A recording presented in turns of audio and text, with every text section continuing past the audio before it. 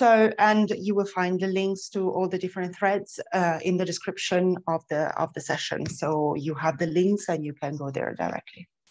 So just to get a little bit of a quick overview on the HIV front in the DHIS, as you know, and also it was mentioned in the previous session, the general session. Since 2017, the University of Oslo team has been designed as a WHO collaborating center for innovation and implementation. And this has led to the design and the publication of a series of WHO-approved metadata packages. On the HIV front, we have at the moment out and available for everyone to download the HIV standard configuration package, which also we call it core package because it's the aggregate package, and it has all the core information that a program might want to collect in order to follow it up. It comes also with some predefined dashboards on burden and different levels of analysis depending on national, district, and facility levels. At the moment, the core package is used and implemented in 27 countries, and 4 countries are under development and will probably be operational soon. On the kind of preview side of things, we are gonna soon release also an HIV stock report, given the fact that the DHIS is so widespread and information can be collected very easily at facility level. The WHO has also come up with some recommended logistic indicators that can be collected directly from the facility level. But this is coming soon. This is not quite out yet. And finally, we know that the follow-up of cohorts and in general longitudinal programs is incredibly complex, and a lot of countries and organizations have come up with different ways to collect this information, included in DHIS2. So we are still working in with the WHO, of course, in a case-based surveillance tracker, of course, to continue promoting good design practices as usual, but most importantly, to support the new strategic guidelines. This is, of course, just a work in progress, but we might be open soon to pilot the tracker in some countries if they are interested, so they can contact us and we can see how we can progress. So for today's presentation, it has been structured a little bit in 2 parts. So the first 2 presentations are going to be about mostly how some simple yet strategic adaptations of the DHIS2 products can support the monitoring and the follow-up of HIV programs. The first presentation is going to be by Dr. Keshav, who will give us like an overview of the linkage of HIV programs with the use of data for monitoring and follow-up with the recycling, if we can call it like that, but the application of scorecards. Then we will move on to David Nasbet, who will show us how we can apply similar designs to similar similar uses across programs and interventions. Then we're going to move forward to data analysis and data collection, because as we mentioned, HIV and in general, any kind of longitudinal program is incredibly difficult at times. And Jenny Mwanza is going to show us some really interesting workarounds to analyze what normally are incredibly complex indicators. And finally, we have Nani Lungu, who will show us how to optimize data collection, because of course there is no analysis if there is no good collection of an HIV SRH integrated program. So without further ado, I leave the floor to Dr. Keshav. Thank you. Let me share my screen.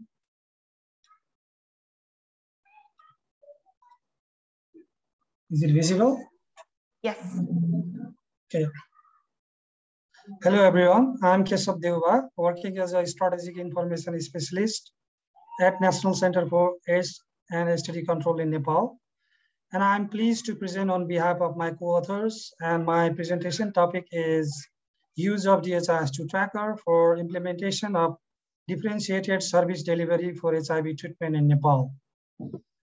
So I'll present about the concept of DSD approach and early warning indicators of HIV drug resistance. In addition, I will explain how we are monitoring early warning indicators of HIV drug resistance. In short, we call it EWI of HIV-DR, using DHIS2 tracker and ensuring implementation of core principle of DSD for HIV treatment in Nepal. So what is the DSD approach?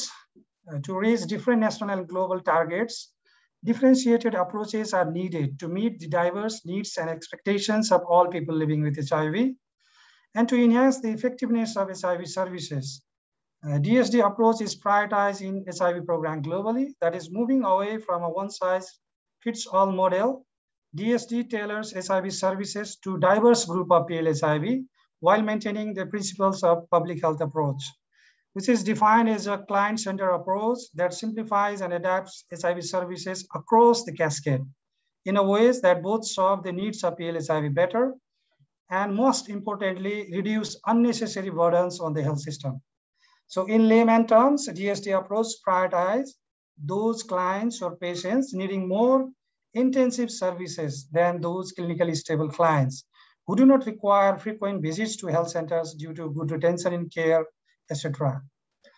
So for implementing DSD for HIV treatment is not easy because of the following challenges, such as low number of overburdened health workers and limited resources in many low and middle income countries, which is also further fueled by using paper-based registers, which impede the prioritizations of clients' patients for delivery of health services as per their need and expectations. This is even more challenging for HIV program when we need to monitor treatment outcomes of patients for whole life using paper-based register. So to address these challenges of paper-based registers and ensure the implementation of core principle of DSD for HIV treatment, we have rolled out DHIS2 tracker in 2017 in all HIV treatment centers of Nepal. So we decided to monitor early warning indicators of HIV-DR because in limited resource health system like Nepal, the emergence of drug-resistant HIV is a potential public health threat and undermining long-term effectiveness of first-line antiretroviral regimens. So these EWI indicators are helping us to monitor and minimize the emergence of preventable HIV drug resistance and maintaining the effectiveness of these therapy regimens. So our primary aim for this whole system is that sites can easily identify those patients or clients who are at risk of drug resistance, emergence of drug resistance, and prioritize services as per their need. So to develop our EWI, to monitor EWI of HIV drug resistance, we have selected these 5 indicators and we have provided targets to HIV treatment centers, we call it ARD centers, for each indicator. For indicator on-time pill pickup, the target set was more than 90%, which means if there are 100 patients enrolled in treatment, then more than 90 patients should pick their pill on time. If it's below that target, that means the patient at the sites are at risk of emergence of HIV drug resistance. Similarly, the target was more than 85% for retention and care. And similarly, 85%, more than 85% for VL suppression, viral load suppression, and 100% of ARD sites should ensure no ARV stockouts. So I have provided between slide number 7 and 17, the detailed definitions, how we calculated numerator and denominator for each indicator for early warning indicators. But due to limited time for presentations, I will not go through in detail, but it can be useful for others if they want to use it in their countries to monitor EWI of HIV drug resistance. So this is the definition, numerator, denominator, and target for on-time pill pickup. And then similarly, this is for retention and care. it is just for the reference, and what is the target. And similarly, and the indicator number 3 is dispensing practices. So these like developing indicator for this indicator is very tricky because it covers so many factors. But what we did is we have provided all the available ARV combination list in the DHIS2 tracker. If sites select other regimen than from the list, then we consider it as target not met, and we contact sites immediately for not prescribing standard recommended combination therapy to PLHIV. So this is the target for this one. And for virological suppression, we have like target divided as per their age. If the client or patient is less than equals to 2 years, then for good performance is this target is 70%. If the client is more than 2 years old or all adults, then the target is more than 85%. So similarly, we also define the no ARV drug stock outs at the sites. So now I'm going to present about how it works at the sites. So at HIV treatment centers, there are patients who are enrolled in treatment for different time periods. For example, some are recently enrolled, while others are on treatment for more than 5 years. So we want to see their EWI indicators differently than lumping all patients together. For this purpose, we have divided PLHIV into 7 groups. So the group A means like on treatment for less than a year, whereas group Z means on HIV treatment for at least 6 years. So how we calculate it is we take 2 time periods. One is date of ART initiation, another is date of EWI analysis. Based on this period, we define all PLHIV into 7 groups. So at the site, how they record the data. This is one example of viral load suppression. Each patient's status recorded in tracker during follow-up visit of PLHIV, and all the required like date or variables such as viral load sample collection date, date of reporting of viral load, and viral load suppression status, what was the value. So the sites record each patient details into tracker, and in addition to this viral load suppression, they follow the similar procedures for other indicators like for retention, on-time pill pickup, and dispensing practices. But for indicator 5, that is for ARV stock out. So to record the information related to it, we have created data set entry form in tracker so that the sites can record like whether they have experienced any stock out in particular month or not. If yes, then they select the regimen or how many number of days they experience this stock out. So this is the way the sites record the information related to each indicators. So based on this recording, then the HIV treatment centers or the health workers at the different level monitor the different indicators related to EWI of HIV drug resistance. This is one example. Like we incorporated scorecard in our tracker information system with the help of HISP India, and all the results of these 5 indicators are displayed in the pivot table scorecard, where the site or health workers working at different levels can source this scorecard, and we are also provided this link into their dashboard so that they can click on that link and access the scorecard directly. So this is one example how the national and province level monitor the one indicator retention in care, such as at the federal level, we can monitor the status of retention in care indicator by province. Province can also monitor their overall province status. They can also monitor the site level and district level status. Similarly, what happens at the site is this site can also monitor indicator specific progress, both aggregated data and also individual level data. Since it was not possible to go directly from aggregated data presented using a scorecard to individual level data, we also developed early warning indicators line list report, from where they can also identify specific individuals who are performing well or poor. For the figure here shown is the example of how the sites identify the patients who are lost to follow-up. So now I'm going to present like how we are using this DHIS2 tracker for evidence-informed response to prevent emergence of HIV drug resistance. For indicator 1, if patient is not performing well, then site can contact that PL-HIV immediately or send reminder SMS to the client, which is inbuilt within our tracker information system.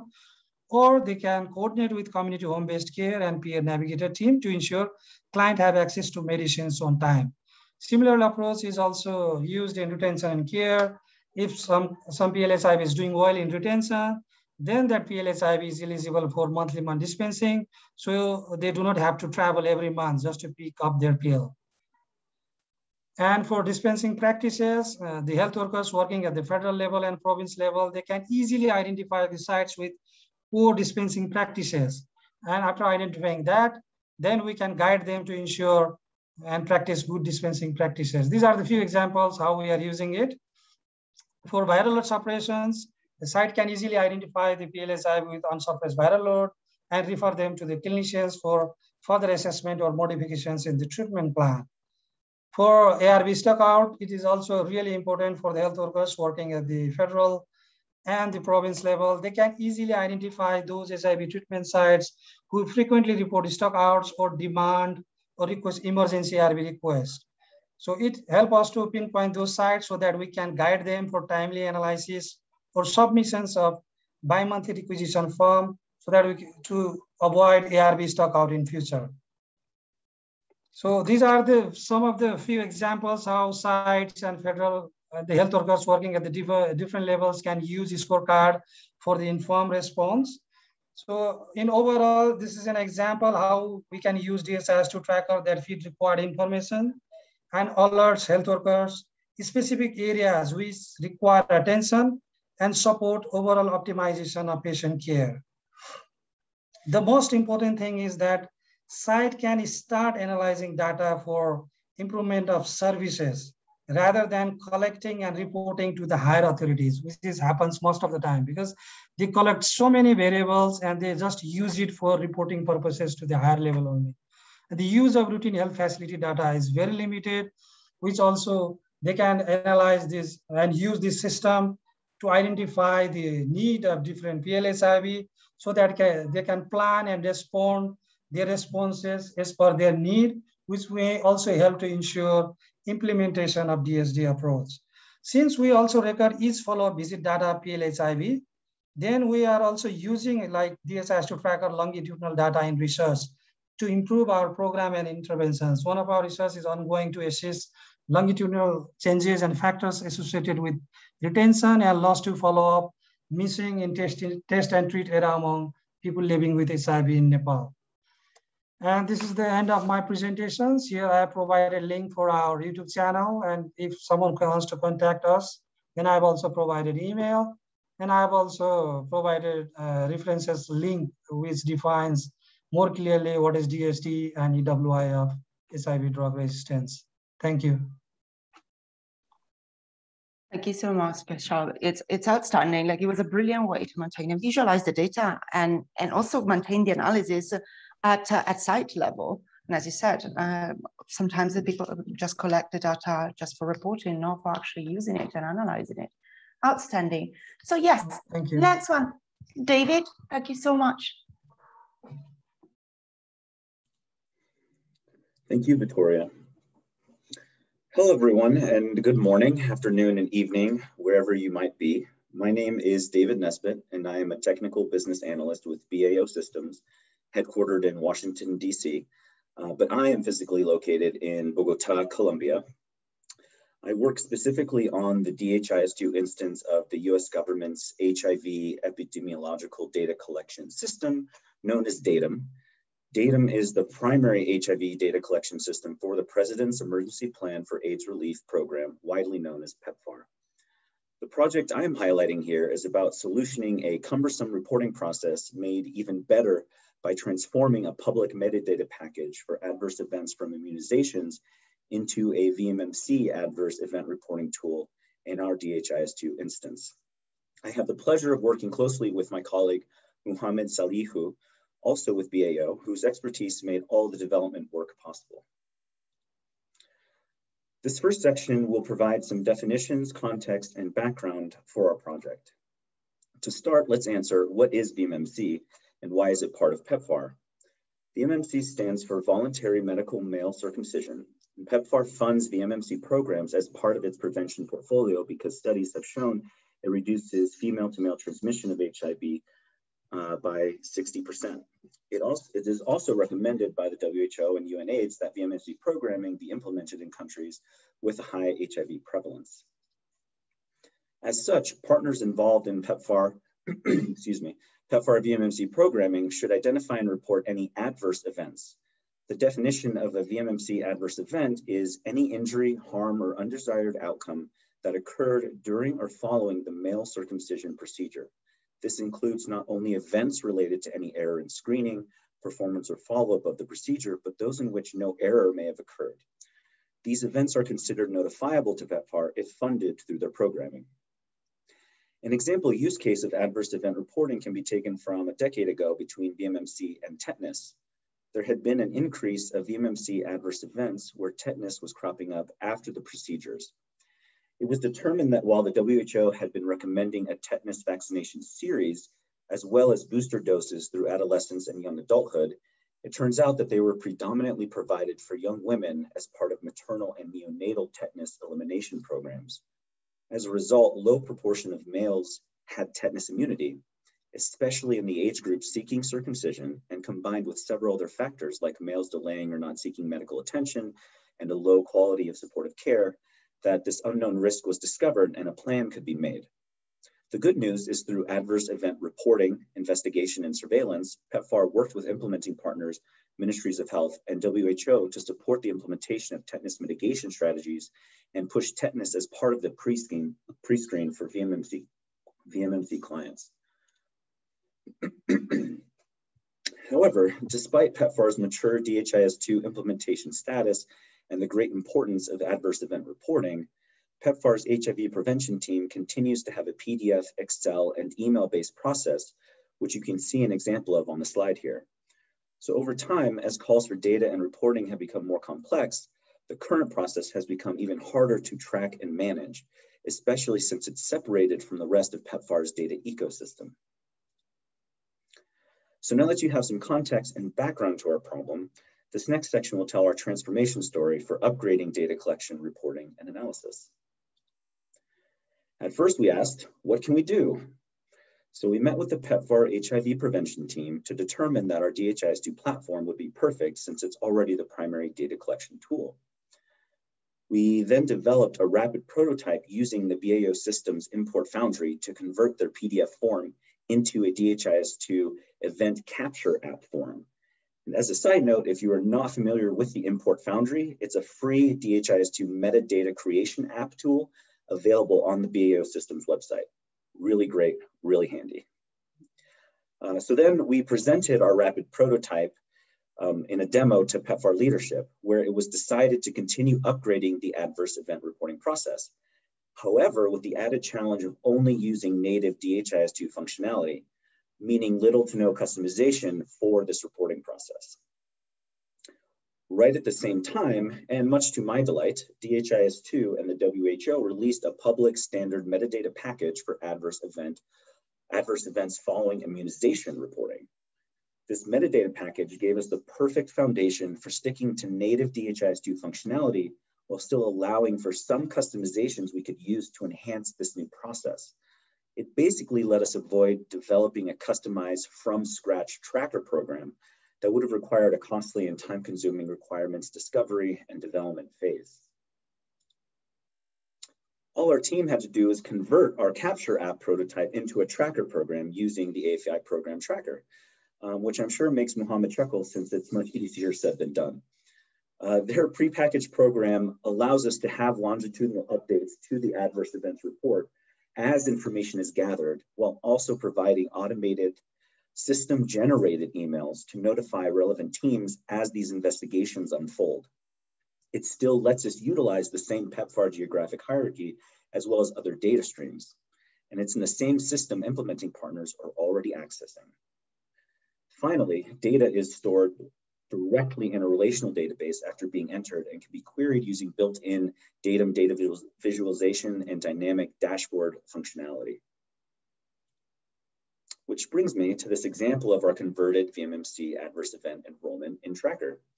Users will, users will register the adverse event starting with the date of the VMMC procedure or device placement. And as you've probably realized by now, this is very sensitive data. So we restricted enrollment data to non-identifiable unique IDs. From there, they begin filling out each relevant event stage. However, and as I just mentioned, further data privacy concerns mean that our users won't be able to load an event stage without selecting a specific PEPFAR funding mechanism, which further restricts data access in our instance. Additionally, no personally identifiable information is collected in the program. And I also want to mention that major improvements for transforming this process to Tracker is that we get to incorporate automated skip validation logic and program rules and warnings for things like PII. As for adverse event analysis, here you can see an example of dummy data from our test environment for things like a line listing report, a pie chart of circumcision devices, or a bar graph of primary NAE reported events by age. And then here I put examples of dynamic dashboards with our dummy data, which are great because, as many of you may know, dashboards can be privately shared and analytic objects are updated in near real time as the data comes in, which is great for us and definitely great for our clients. In conclusion, leveraging a standard metadata package with a similar purpose was an effective way to rapidly adapt DHIS2 metadata to enable a practical implementation, ultimately saving us time and resources. Given the speed and success of our development, PEPFAR is considering applying the same rapid prototyping model for other reportable adverse events, such as for cervical precancerous lesion treatment. We're currently preparing to upgrade our instance to 2.36, but anticipate our new VMMC NAE reporting program will go live in just a few weeks, roughly mid-July. If you have any questions, feel free to reach out and ask them on the DHIS2 community of practice for this topic, from immunization to circumcision adverse events. Thank you very much. Thank you so much, David. That was a great example of how the metadata package approach is working in a way. Then I would like to give the floor to Jenny Wenza, who is going to present us about their way to collect and analyze very complex indicators. The floor is yours. Thank you, Victoria. Can you confirm that you can see my slides? Indeed, I do. Super, thank you. Hello, everyone. Today, I will be speaking about the development of a harmonized OVC MIS for use by USAID Zimbabwe using the DHIS2 tracker. My name is Jenny Wenza, and I'm with DataFi. I'd also like to acknowledge my co-authors for this presentation. Sarah Miner of USAID Zimbabwe collaborates closely with us on the development of this instance, and Mohammed Salihu, also of DataFi of BAO Systems, who leads our technical team. So a few words about DataFi. We're a global HIV/AIDS project funded by USAID. For 5 years, working to accelerate the end of the HIV epidemic by improving processes across the data value chain. So in this year, we are supporting 14 countries, and among them Zimbabwe. And in Zimbabwe, we are working to develop a harmonized case management information system to collect information on orphans and vulnerable children across 6 different implementing partners. So DataFi, led by Palladium, along with resource partner BAO Systems, has supported the development of this instance with the intention of streamlining reporting for both Zimbabwe-specific indicators and also for reporting to PEPFAR. So we are currently in the final stages of development with legacy data migration ongoing presently and rollout planned for August this year. So why develop a harmonized MIS? With over 250,000 beneficiaries being served by a number of different IPs who in turn then work with and engage community-based organizations, each implementing partner had a different information management system, which led to certain limitations. There was certainly the possibility that slightly different definitions of services being provided and variations in calculations contributed to diminished data reliability. Additionally, data was submitted on a monthly basis via an Excel tracker to USAID to support their decision-making, which represents a delay between service delivery and reporting. And then additionally, the costs of maintaining separate systems, each with their own administrators. So in terms of the system that we were asked to build, this system was intended to calculate PEPFAR indicators, primarily on the continuity of comprehensive case management. So longitudinal services being provided to orphans and vulnerable children, potentially across many years. And another key indicator set being the documentation of HIV status of all those beneficiaries. So data is collected at ward within districts, and that data needs to be attributed to the community-based organizations. And of course, these key indicators need to be displayed by fine age and sex disaggregates for the 6-month reporting periods.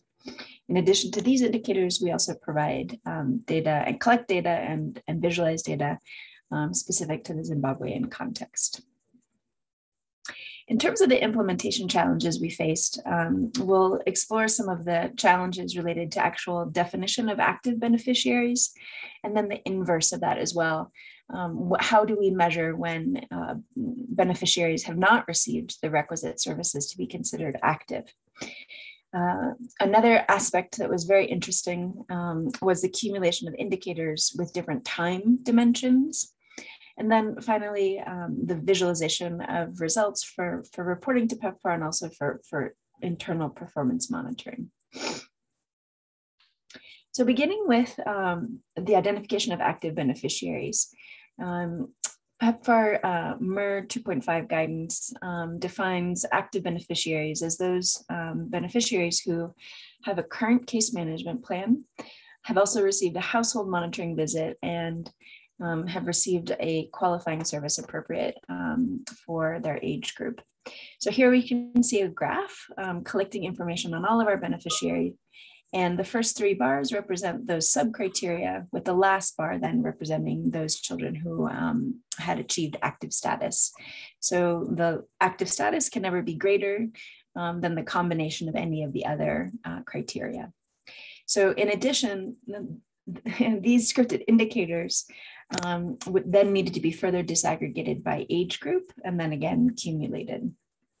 So here in this screenshot, here we see examples of our HIV status indicators. And what we can tell here is that HIV status is then collected and filtered according only to those individuals who have achieved this active status. So actually a complex scripted indicator is then applied to another set of indicators around HIV status. So moving on to look now at the inverse, how do we measure those children? How do we identify those children who did not receive the requisite services? And what we know is that historically programs have identified these children through self-report. So we relied on caseworkers who then were expected to proactively report those who were lost to follow-up or experiencing an interruption in case management. And as such, many of these reports are not made, and beneficiaries were neither active nor lost to follow-up. And so this challenge is an interesting one. And here we see a description of the scripted logic that was used to identify these inactive beneficiaries, essentially starting with all beneficiaries and then through a process subtracting different subcategories to ultimately leave us with those individuals who are considered inactive. And here we see a snapshot of some of the logs from the script in action. It has been scheduled to run on the server once a day for TEIs updated in the previous 2 days. And for those of you familiar with this PEPFAR indicator, this indicator represents just one component of the larger indicator around exit without graduation. So again, accumulation of multiple sub-indicators to produce the final indicator. So taking a look now at accumulating, how we can accumulate indicators that have different time dimensions. So here we describe 2 different types of indicators, the first being point in time. So these indicators aim to capture the status of a beneficiary at the end of a reporting period. And so by definition, these children cannot be summed across reporting periods because they would be duplicate children. However, for beneficiaries to be reported at the semester, we needed to do precisely that. Is we needed to determine their status at Q1 and at Q2 to measure whether or not they had received continuous services. So an interesting configuration challenge. And then a more traditional indicator type would be a cumulative count, where beneficiary status can be summed across reporting periods. And graduation would be a better example of that. So here we have the 5 top-level indicators for OVC reporting to PEPFAR. And out of the 5, we have 2 that are point in time and 3 that are cumulative. And so as I mentioned, these indicators again require complex scripting logic because they must evaluate the status inside each of the quarters that of which the semester is comprised, and they cannot be summed across time periods. And the grand indicator of them all, perhaps the most complicated, is, as I mentioned before, those who are deemed to be exit without graduation at the semester. So this is an interesting indicator in itself because it actually combines both point in time and cumulative indicators. And so we used a combination of offset periods and leveraging program indicators as well as mixed indicators in order to create this final indicator. And the last implementation challenge I'd like to address is how we might visualize or filter these longitudinal data from an aggregate perspective. So while we know that the tracker module brings to life longitudinal indicators, typically, these indicators are best visualized according to the organizational hierarchy. So here we see an example where the data is broken out by province. And so that is a native function of DHIS2 tracker. However, it's not possible to display the same data either by age and sex disaggregate or by implementing partner and CBO without additional scripting. So here we see just a screenshot, actually a very small screenshot of all of the scripted logic that was used to produce the visualizations and reports required both for PEPFAR and for internal reporting. And what our technical team created was a tracker aggregate integration process. So I'd like to acknowledge again Mohammed Salih, who's the creative genius behind this. Each required indicator was created as an aggregate data element with a category combination. So the disaggregation for age and sex, and then assigned to a data set using subpartner as attributes. So in order to pull data for one data element and all its COCs, we required a total of 768 program indicators and mapping indicators for each required indicator. A custom solution was used to pull data from the mapping indicators and then push into the aggregate data elements on a daily basis. And so we're using API calls in addition that were then created for quarterly and semesterly indicator groups. As I mentioned before, we needed for the other indicators. So this solution now allows us to be able to visualize data both by implementing partner and CBO. And ultimately here you can see a table where the results are presented by CBO and by the fine age and sex disaggregates. So this represents a novelty because it's giving us this information not only by the organizational hierarchy, but also by the implementing partners. And that allows us to produce these types of visuals to better manage programs. So in terms of reflections, the creation of a harmonized OVC MIS allows for standardization of indicators across implementing partners. And of course, the benefits of access to real-time data supports real-time course corrections. We anticipate long-term cost savings by maintaining and enhancing one national MIS via coordination mechanism. And of course, tracking of individual beneficiaries across time provides real insights into how to better meet the needs of the vulnerable populations. And in closing, of course, we just always need to take into account the complexities of PEPFAR reporting require expert configuration and extensive backend scripting. Thank you. Thank you so much, Jenny. I'm sure there are a lot of people who will follow up with you because these are always very tricky. And running the same wave of cost saving and follow-up of programs, I leave the floor to Nenny.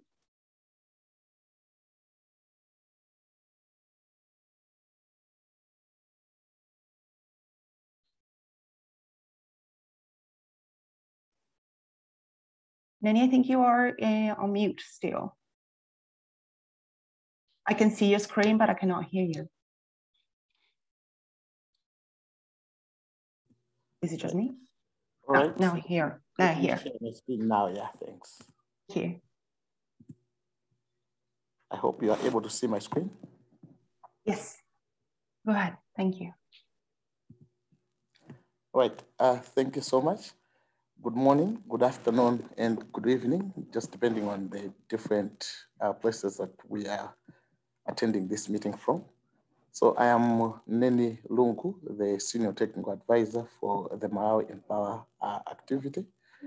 And I would also want to recognize the co-authors towards the submission as well as the drafting of the abstract that we submitted to this DHIS2 Annual Conference. And let me also recognize the presence of these co-authors who are within us on this group. And we have Linda Nyondo, who is our SI Regional Director. And we also have Matthew Kankulungo, who is our database as well as HMIS Manager.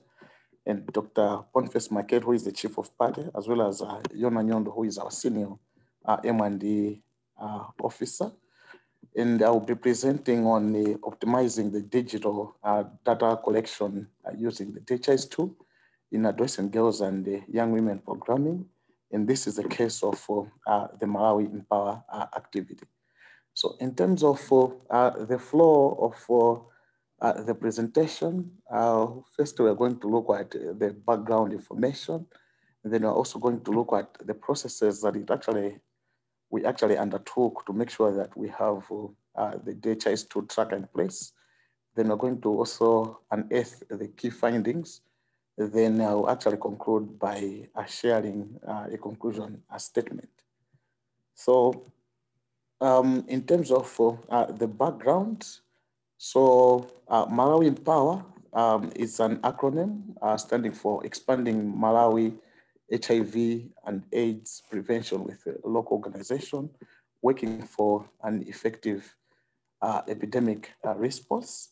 So this is a USAID 5-year funded project, which began on the 5th of March 2020, and it's expected to phase out on the 4th of March 2025. So the overall goal of the project is to support government of Malawi commitment to epidemic control by stopping HIV transmission and preventing new infections among addressing girls and young women aged between 10 to 24-year-olds. And the activity is actually being implemented in 2 districts of Malawi. And these are the districts in the southern region of Malawi, looking at the HIV prevalence in the 2 districts. And these are the DRIMS districts, and they include Zomba as well as the Machinga district. The project is actually being implemented through 2 local implementing partners, who include the Christian Health Association of Malawi, commonly known as CHAM, as well as Pakajere Institute for Development, as well as Institute for Development and Communication. So the next through the slide, we are actually seeing a snapshot in terms of the 2 implementing DRIMS districts targeting the adolescent girls and the young women. So the Malawi Empower activity is actually a large-scale, multifaceted program that provides sexual as well as reproductive health services to more than 40,000 adolescent girls and young women across the 2 districts of Machinga as well as Zomba districts. And the project actually used the DHIS2 to ensure the availability of high quality data. So in terms of the limitations that were there at the inception of the project, one that we actually had to, one challenge that we actually experienced as a project was on the volume of the adolescent girls and young women data that we're supposed to collect as a project. Like I mentioned, that we are actually tracking over 40,000 adolescent girls and young women with the different SRH as well as HIV services. Therefore, this actually also initiated us to make sure that there is the real-time data collection concept, whereby data was being collected at different time points as well as at different places. However, considering that the project is located in the 2 districts, of which some of the facilities are located in the rural areas of the 2 districts, we had actually also encountered intermittent as well as limited internet connectivity across the facilities that we're working with in the 2 districts. In the same vein, we also had experienced data entry cost, especially paying for data to actually be transported, to be transformed from the paper-based into the electronic management system, as well as cost in the purchases for computers to make sure that the data is actually keyed in and also that it can actually be used for rigorous data analysis. So now the question that we actually might be asking ourselves is, then what was the process? How did we do it as a Malawi Empower activity? So the process began somewhere around in June 2020, whereby we developed a data set using the DHIS2 tracker, which was actually running on the version 2.33.8. And this was actually capturing the longitudinal data for SRH as well as HIV services that are provided to the adolescent girls and young women during the monthly community outreach meetings that we are actually conducting as a project. And then the DHIS2 tracker actually was able to collect individual level data, and it runs both on the computer as well as on Android devices for offline data capture. So we actually purchased Android devices for our data entry team so that they can actually be using to actually capture data into the shared database. At the same time, we also made sure that we actually build the capacity of both the strategic information team members, who include the M&D assistants, and also not building only the SI team capacity, but we also made sure that all other program staff are also trained of how the tracker was actually performing. Similarly, we have actually also been able to develop standard operating procedures that can actually be used as aid documents to make sure that they assist in the day-to-day planning as well as operationalizing of the DHIS2 tracker database. So currently, the tracker is actually deployed to capture individual level data at about 40 community outreach sites. And we are actually capturing data for over 40,000 adolescent girls and young women on a monthly basis. And in terms of the services that are actually captured within the tracker, we are actually collecting HIV testing data, STI screening data, as well as family planning methods that are actually provided to the adolescent girls and young women. And this is in addition to the sexual and reproductive healthy talks that are provided to the adolescent girls and young women at outreach sites. Now, what has actually been the key findings or key successes that we have actually seen following the development of the tracker? One, we can actually summarize our key findings into three. One is on the data merging. So using the tracker, we collected the data at multiple sites, and the DHIS2 tracker has actually allowed us for instant merging of longitudinal records, unlike other routine statistical softwares where the process was actually taking us more than a week to complete the merging process. So we have actually been able to save time in as far as the instant merging of the records is concerned.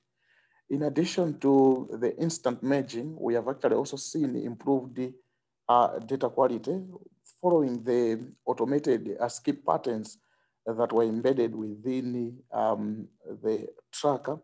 We have actually been able to make sure that all our data is actually complete, as well as make sure that it actually conforms to the other data quality dimensions, including that of data accuracy. Lastly, we have actually also been able to minimize on costs, because using the DHIS2 tracker, we have actually been able to save over $10,000 by purchasing tablets instead of computers as they were previously needed. And also the tracker has also enabled the project to develop analytical dashboards to track performance, as well as aiding in improving programming. So this snapshot just actually shows some of the dashboards that have actually been developed within the Malawian Power DHIS2 tracker. Lastly, allow me to actually conclude by saying that through the use of the DHIS2 tracker and the application for longitudinal data collection for the community outreach programs, we have actually been able to collect large data, and this has actually helped us to make sure that we capture the data at different delivery points, as well as merging instant data to inform programming. And this has actually helped us as well to make sure that the concept of real-time data entry is actually achieved, and also making sure that we have actually reduced cost, and we can actually be able to scale up the activity. At this moment, let me stop there, and thank you so much for your attention. Over. Thank you so much, Nani. That was a great overview of like such a great implementation. This is it. Our time is up, unfortunately. I hope you enjoyed and you find some of the information that we brought to you today useful enough, or at least as a starting point for some problems that you had as well. So if you want, you can continue the discussions and follow up with the presenters in the community practice. And yes, the recording will be available soon. Thank you so much for today, and I hope you enjoy the remaining day